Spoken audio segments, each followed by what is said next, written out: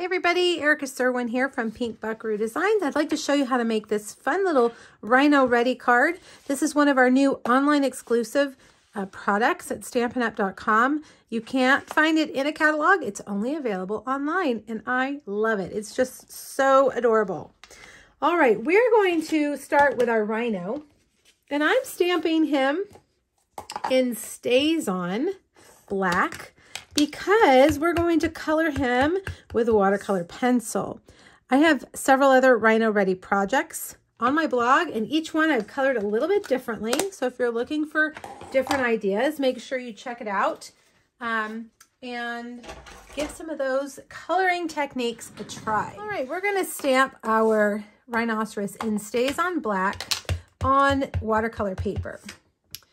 And we're gonna color with our watercolor pencils. And I've got Basic Gray here and Daffodil Delight and my water painter.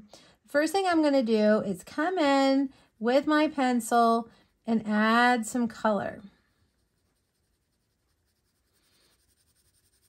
And we're gonna take the water and add the water on here, and it's gonna really move that color around and make it more pliable, maybe that's the word I'm looking for. We want it to just kind of become movable. See how the water turns it into that liquid, and then you have like paint or watercolor ink, and the color will also get rid of any pencil marks that you have. And the more water you add, the more movable that ink is going to become. And you can also dab off with a paper towel that will remove color. See, now if I add more water, it's going to get lighter. I also may have just added a little bit too much. We don't want it to go outside the lines. But if that happens, no worries, because we're going to die cut it. All right, fill all that in. And then we're going to give it some time to dry.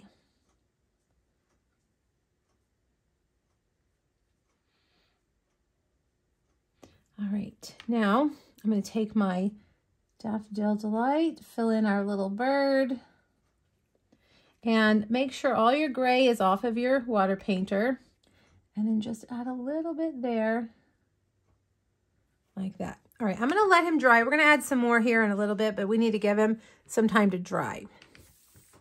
All right, so we're going to create this desert Saharan sunset background. That was what I was going for.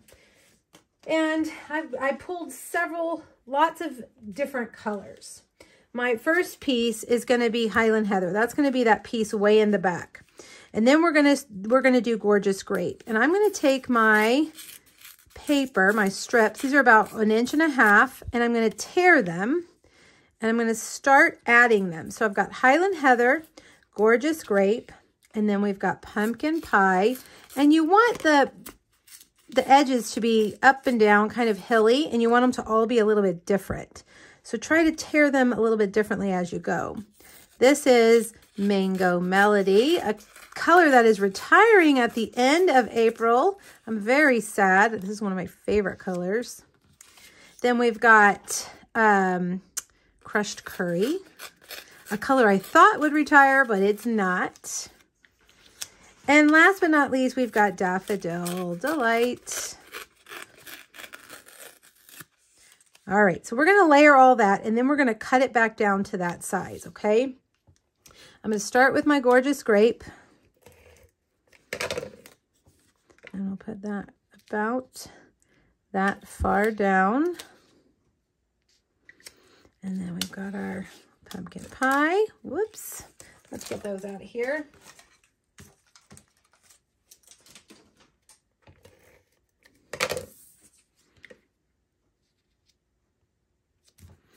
Then we've got Mango Melody.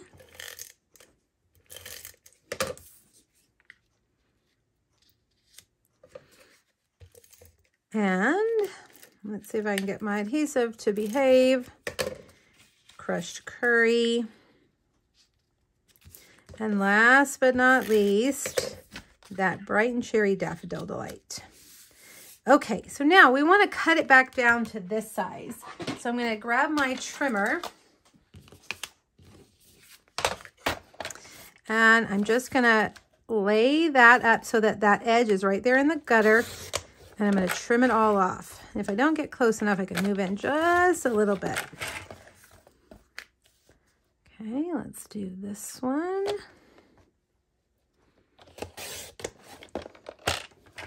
There we go.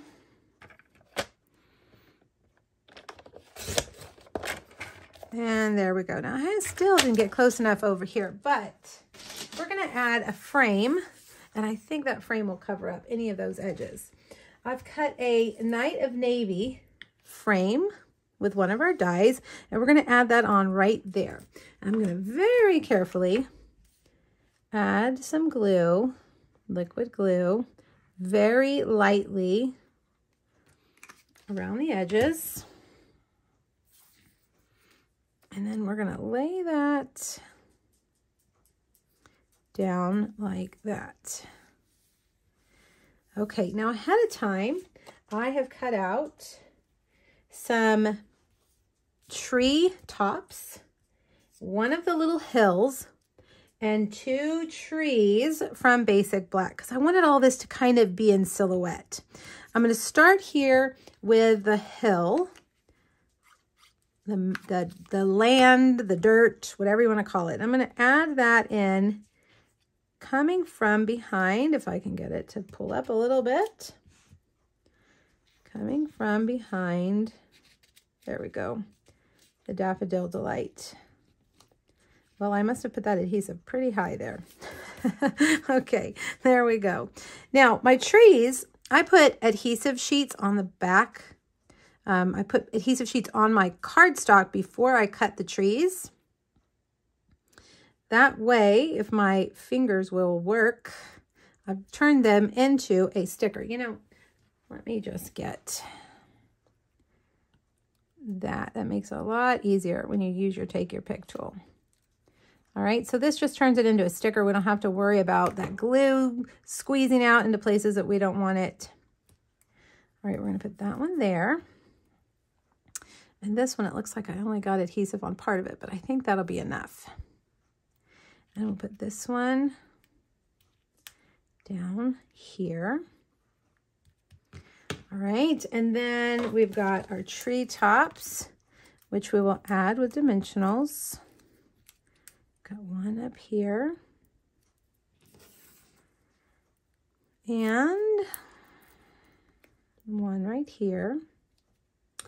All right, now let's do our sentiment, still giving our Rhino some time to dry. I'm going to stamp this sentiment in Versamark on Basic Black, and I'm going to heat emboss it with white embossing powder. Oh, wrong ink.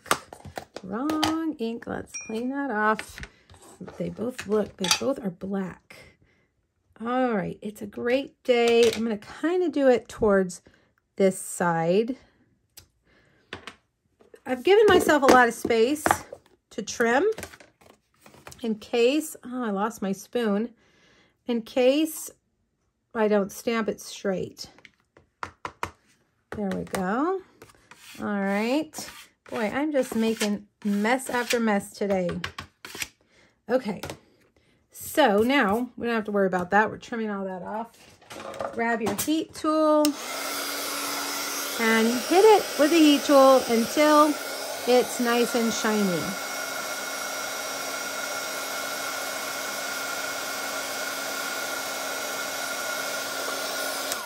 There we go. Now bring back that trimmer and let's cut this down to a strip.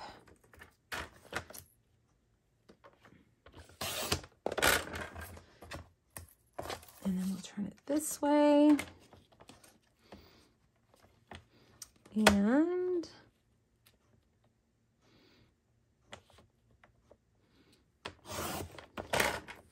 there we go. It's a great day. Okay, we're going to put this right across the bottom. Like that.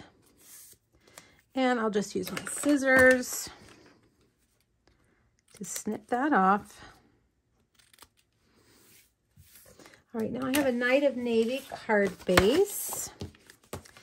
And we've got a few little straggler pieces, what we don't want.